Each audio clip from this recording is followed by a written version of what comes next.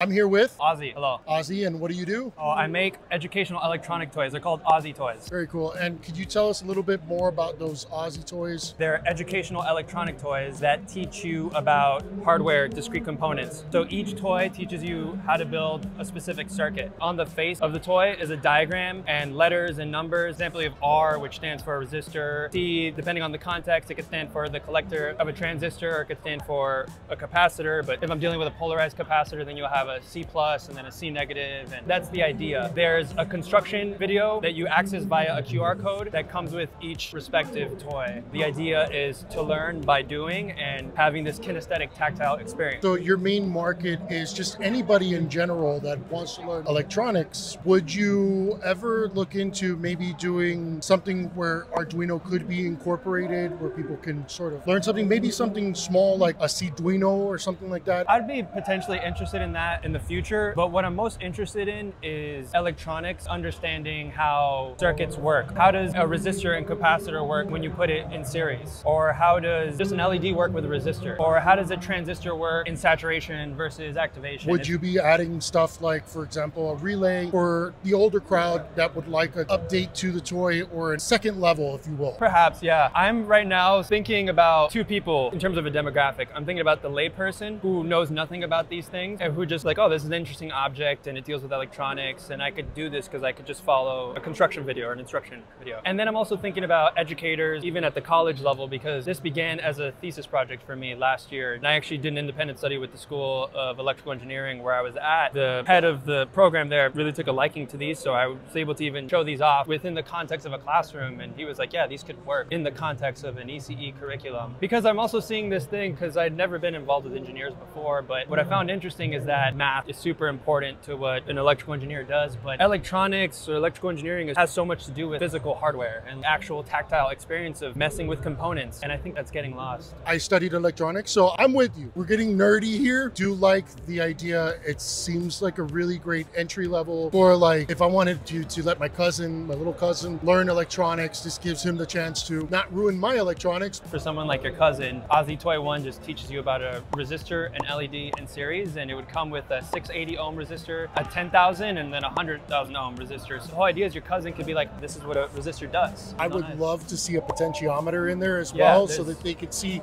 how it dims and how a dimmer actually works. Yeah. Where can they find you? You can find me right now on Instagram, TikTok, and YouTube. On Instagram, I'm Ozitoys, OZITOYS_, and then TikTok, and YouTube as well. And I'm gonna be launching a GoFundMe very soon. Ozitoys, check them out. Thank you for your time. Thank you very much, I appreciate it.